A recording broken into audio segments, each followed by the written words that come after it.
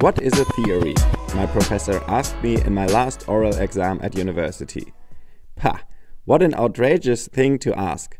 I had apparently answered the questions related to the course material so well that he now wanted to test me. The annoying thing was, I couldn't really answer the question well. When are you ever asked what a theory is? This video will help make sure that you don't experience the same thing that happened to me.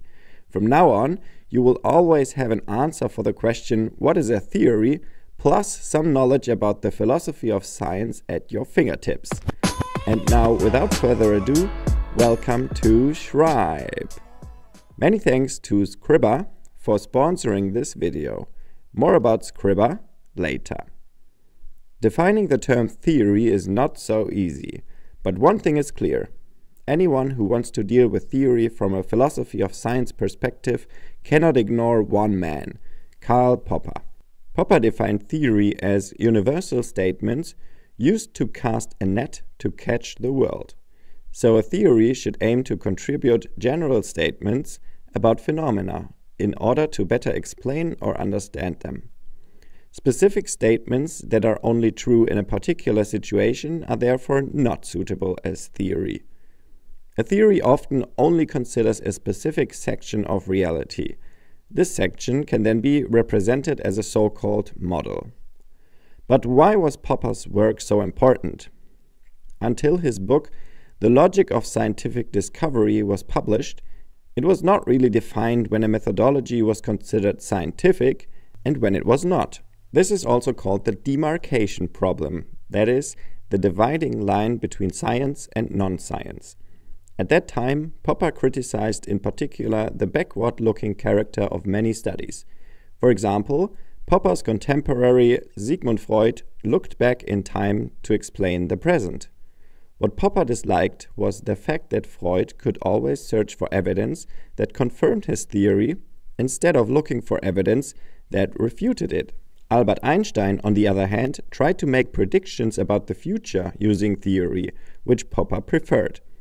However, theory according to Einstein's approach is much more fragile, as only one event in the future is enough to bring down the entire theory. But Popper was convinced. He believed that theory must be falsifiable. The old view was this: if I find a handful of white swans, I can propose the theory that all swans are white.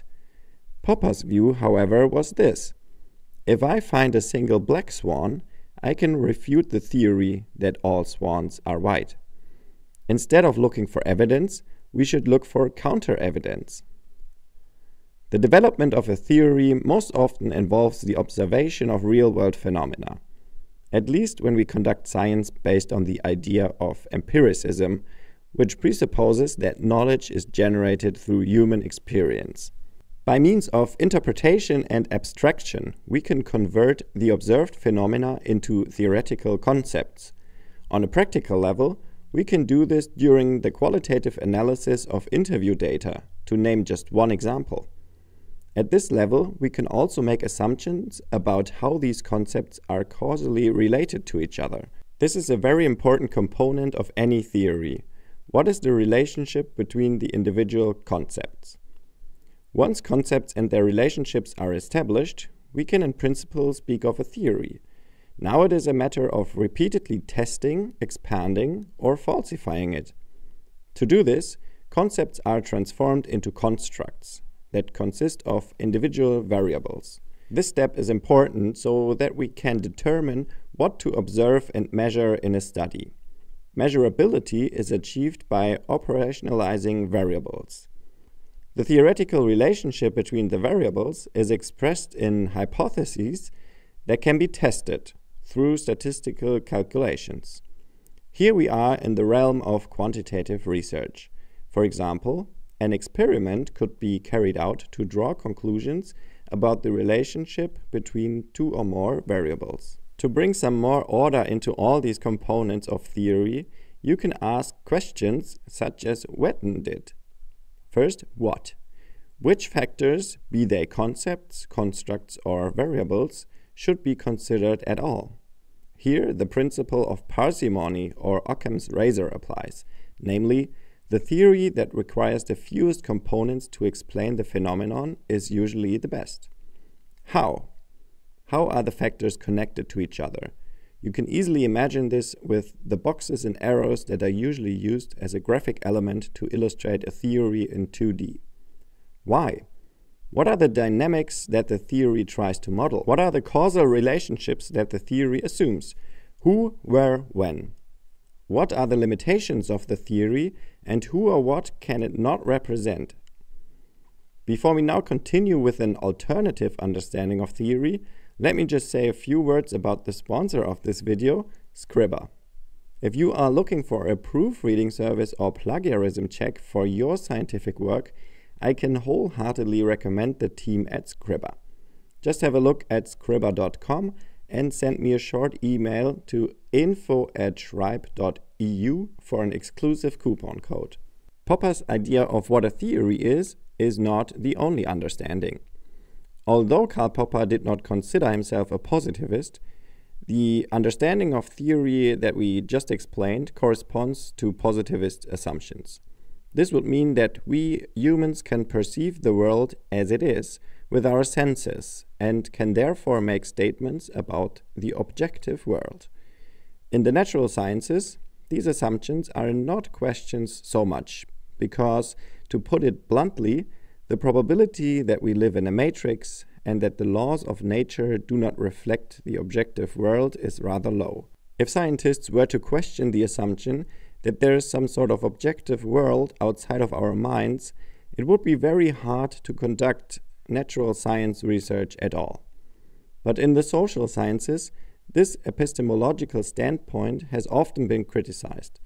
The reason for this is that the research objective here is different. For example, human behavior. Over time, however, sociology, psychology, and now even communication or media studies have increasingly been overlaid with natural scientific principles. An example of the resulting conflict was the so-called positivism dispute, in which the German Frankfurt School, led by Theodor Adorno, took a counterposition with their critical theory. According to critical theory, the subjective character of knowledge acquisition must also be taken into account when developing theory. Alright, we've clarified the question, what is a theory? Hopefully. To wrap things up, here are a few thoughts on why theory is important. After all, couldn't we simply observe the world and write down our findings without abstracting them into theories? Well, we might miss out on a lot of potential if we were to discard theory. First, theories help us better understand the world. I always think of theories as glasses. I can put on different glasses and see the world in another way. Through one pair, I see certain aspects of the world more clearly, and through another pair, I get a completely new perspective.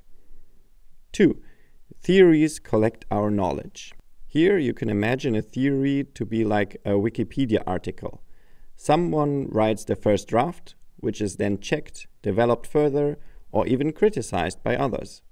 The important thing is always that every scientific work somehow tries to make a contribution, sometimes smaller, sometimes larger. 3.